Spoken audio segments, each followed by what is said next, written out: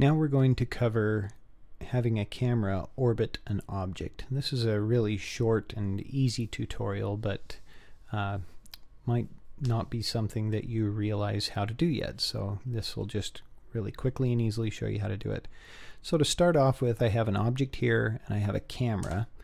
This is the camera's view, and I want to orbit the camera around the object. So what I'm going to do is, from a top view, I'm going to Shift A, add a curve, and I'm going to make that curve a circle. And I'm going to scale this up, and this circle is going to be the camera path. And it can either come right out to where the camera is, or it can be a little smaller or a little larger. Either way, we'll do it a little smaller in this case. So the next step, I'm just going to parent the camera as a child to the circle as a parent. So child, meet your parent, select the camera first, shift click to select the circle second, Control P, and you'll see I have this option here called follow path.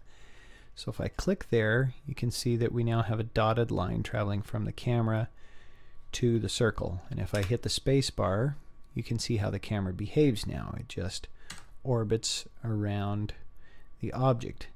And you might think, great, we're done. But we need probably a little bit more control than this. So there are a couple of other things that we can do here. First of all, our camera is orbiting around our object pretty quickly.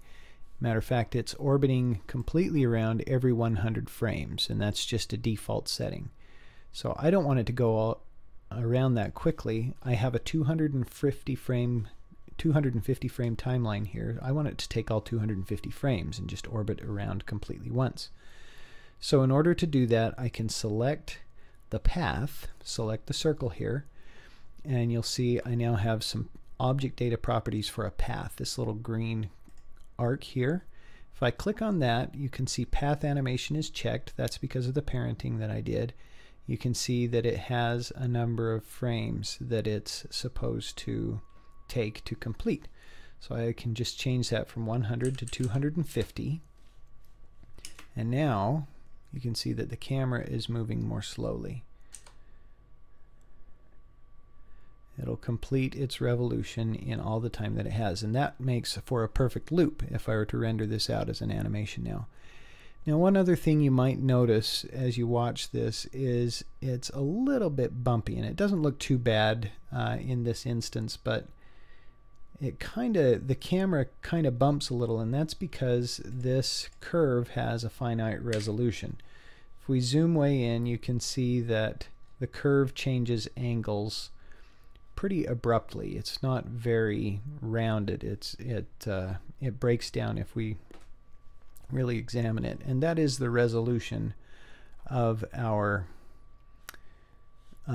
camera here. So I'm going to just increase the resolution. Let's go from 12 to 48, and you can see that the circle got more smooth now, and now it's a smoother orbit around my object. So that's a couple of things that you can do. You can change the timing. You can also increase the resolution so that it looks a little better.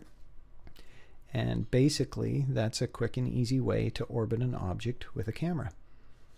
Have a good day.